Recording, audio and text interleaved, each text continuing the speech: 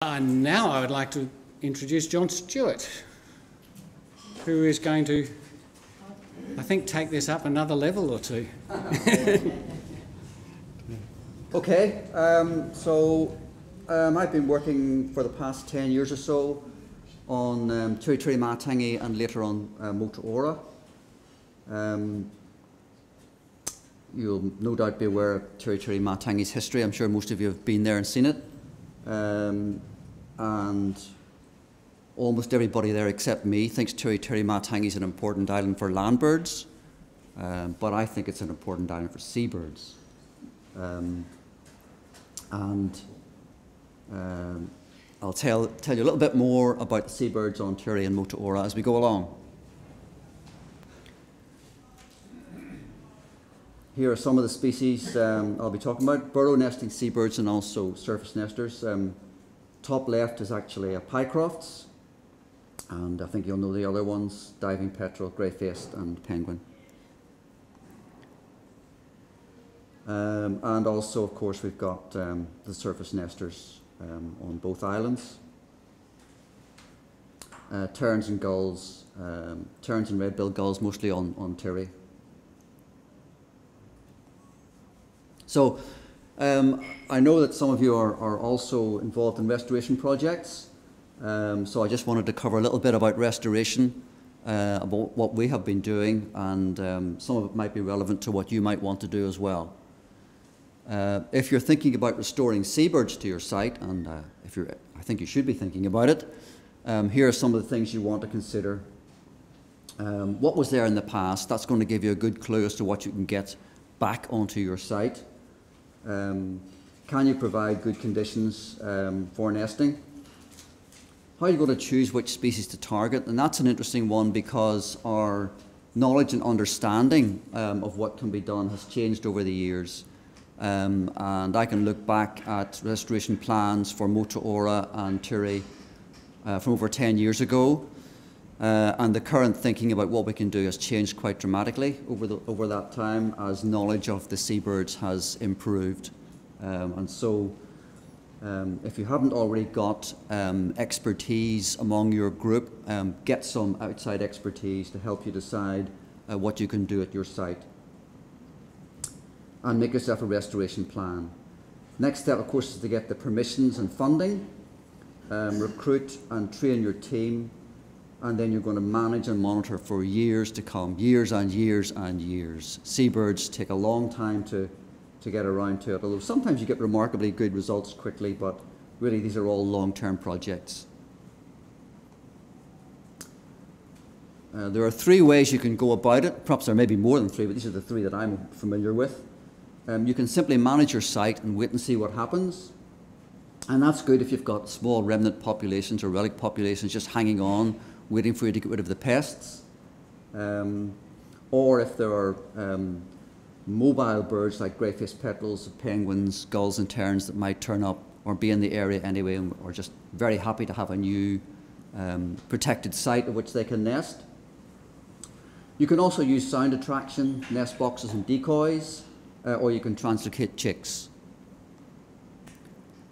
The sit back and wait technique is one that's likely to work for birds like penguin.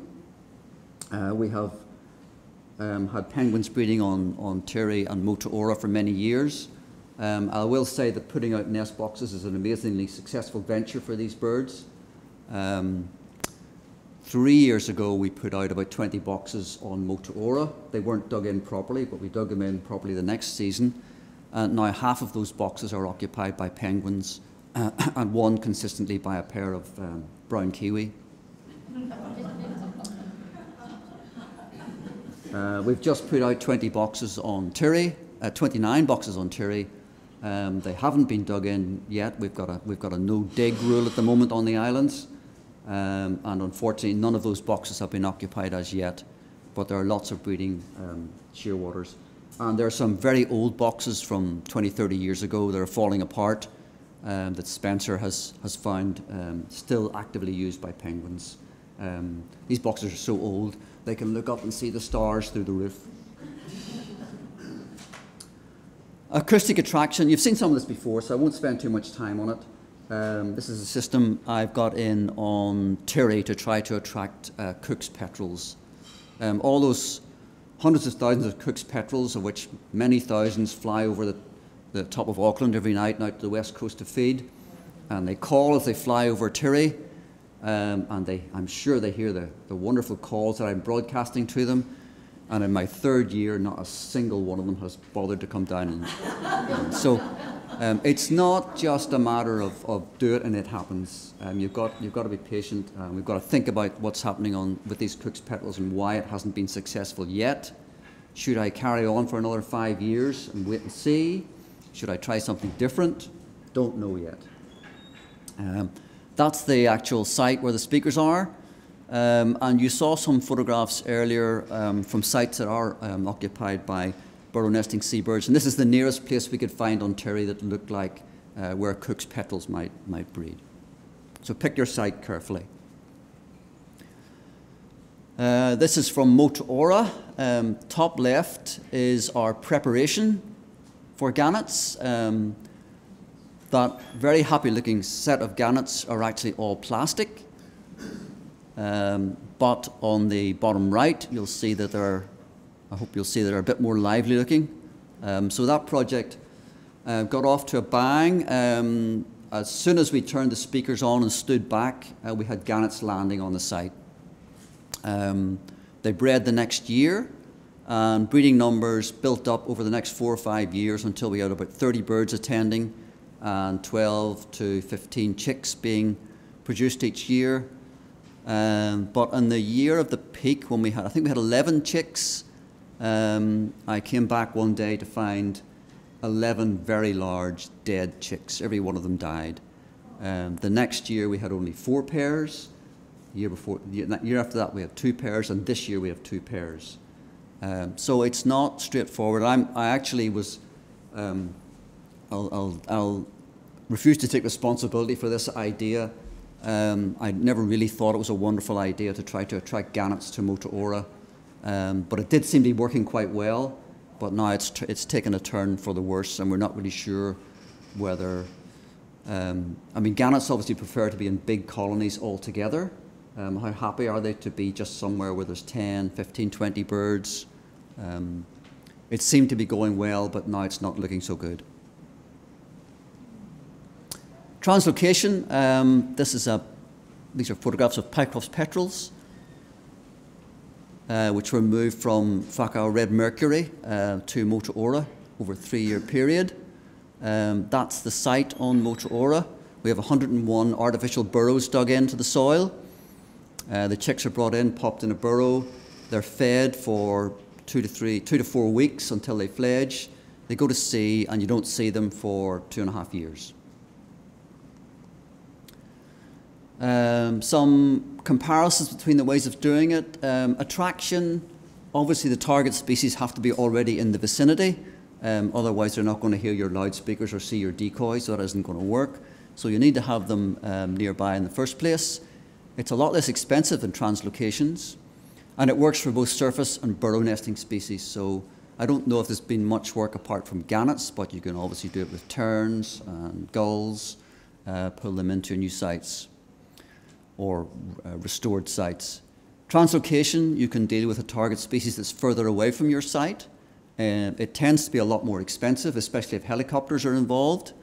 And it's only for burrow nesting species. You can't really move surface nesting species by translocation. I'm going to talk now a little bit about some individual species that are present on either of the islands.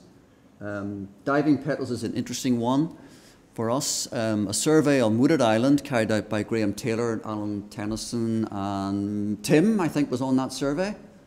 He's not nodding his head to say yes, but the paperwork says he was. There's a small islet off the north of Tirri called Wooded Island, and Graham and his team thought there might be 4,800 pairs of diving petrels on that little islet, and they document in the paper, they said between 1,000 and 10,000 pairs, which actually made them the most common bird on Tiritiri Matangi, which I keep telling my woodland bird-loving friends and colleagues, to their great annoyance. They think that bellbirds and whiteheads are the commonest birds on Tiree.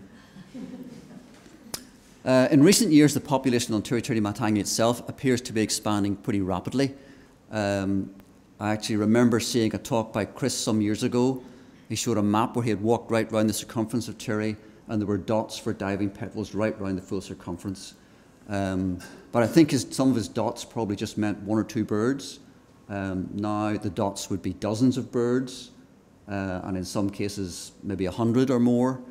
And they're turning up all around the island in good numbers. So that population seems to be expanding. We have some nest boxes on the island for them, so that's convenient for getting hold of the birds, for tracking their annual productivity, breeding success, and the survival of adults. And it's also convenient for tracking studies. You've seen that map earlier today, so I won't dwell on it. Just to say that our birds are doing round trips of about 80 kilometres. And a little bit on their weights. I've now handled well over 1,000 diving petrels on Tiree, and I've weighed most of them. A typical bird might arrive in full of food weighing about 160 grams and depart weighing about 130. So they've got a payload of about 25% of their body weight. And that can be used either to keep them going while they incubate or to pass on to the chicks when they're feeding chicks. The success rates of the diving petrels on Tiree, and this is one reason why why it's expanding probably, is very high. Most of the eggs laid hatch, nearly all the eggs laid hatch, and I haven't yet found a hatched chick that didn't fledge. So they've been very, very successful over the past few years at that level. We get one or two dead birds on the surface. We have a resident moorpork that likes nothing better than to have a snack on a diving petrel. Pie-crossed petrels, this is Motuora now. 262 chicks transferred over 3 years. The first return was recorded, a 2013 bird turned up in December 2015. By the end of the last season, we had recorded 43 individuals, including, actually, at this meeting last year, I was chatting to Graham about it and saying there's no chance of getting any unbanded birds because we're too far from red mercury. Well, no sooner had I disappeared from the meeting than 2 of them turned up. So they probably followed in some of our birds, followed them in at sea rather than just turning up randomly at Motuora, we think.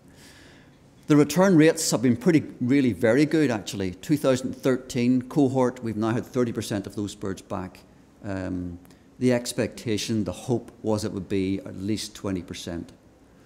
We had 13% of the 2014 cohort and 7 of the last cohort.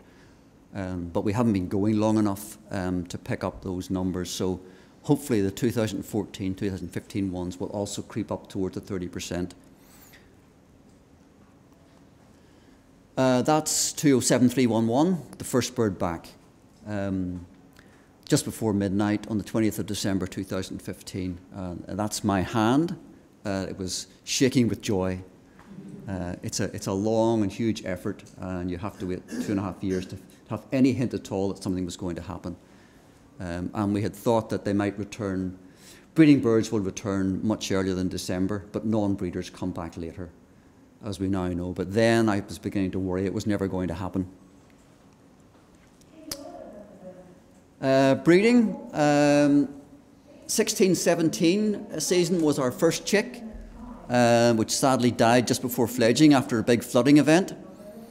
Next year we had 3 chicks, they all fledged, and last season we had 5 chicks and they all fledged, though one of them was found predated on the surface later. And just chatting to Helen Gummer recently, she thinks that we have every possibility of being the highest success rate for a gadfly petrel translocation if it keeps on going the way it's going. Just a little bit of information now about surface breeding birds and what we've been doing there. Mike Dye's in the audience here. He's been doing this work on Tiritiri Matangi. 6 years of surveying of pairs of red-billed gulls on the island. you can see it's quite variable. 3 years there at about 100 pairs, and 3 years up around 300 pairs. If it stuck around the 300 pairs, we could claim 1% of the population and be internationally important, but it doesn't stick that high, unfortunately. But you can see how dramatically it varies, and the value of doing annual surveys. One thing we'd like to do is extend this to look at productivity, not just the number of breeding pairs, but how many chicks they raise each year. A level of difficulty more than what we do at the moment. White-fronted terns is a different story. They're so fickle. Almost every year we would have maybe 150, 200 white-fronted terns visit Tiree at the beginning of the breeding season, but they don't always stay. In fact, 4 years out of 6, there essentially has been no breeding on the island. And 2 years, 1 year we had 120 pairs, 110 pairs, and in 2017 we had about 60 pairs. So the terns are fickle. They move around a lot. They don't always breed on Tiree. And although we can make a contribution to the monitoring, obviously you've got to go wider to see what's happening with the terns. Almost finished. Grey-faced petrels. Recently I was given a set of huge manila folders. The paperwork inside wasn't even A4, it was pre that, it was old letter or something like that, huge long pages. From banding grey-faced petrels on Motuora from 1958. So I'll be out there hoping one of them's still alive and break a world record. And it's actually not impossible that one of those birds would still be alive. But I've got a whole series of records. This was Simon Chamberlain, who was living on Motuora at the time. I'm not sure what age he'd have been then, maybe a late teenager or something. But he banded hundreds every year from 58 through to about 62 or so. So I've got all those records recently handed to me. There have been intermittent resurveys of grey-faced petrels on Motuora in the 70s and early 2000s, and I'm about to kick that off again. Very interesting the way grey-faced petrels move around and are on many sites around the Gulf. On Tiree, I've got banding and survey records from 1975 to the 1990s, and I've recently restarted the work there. So there's a lot more work ahead on these two islands, and I would just like to encourage those of you who are not quite as far down the track as they are on Tiree and Motuora to work hard, get there, and keep on going. There's many years of work, and it's really enjoyable. Thank you very much.